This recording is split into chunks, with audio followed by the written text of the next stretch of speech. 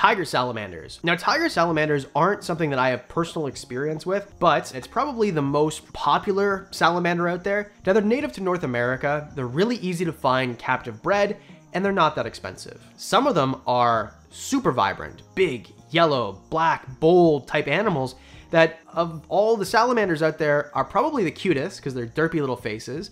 They're not that big. We're talking 6 to 8 inches. They have good lifespans, 12 to 15 years.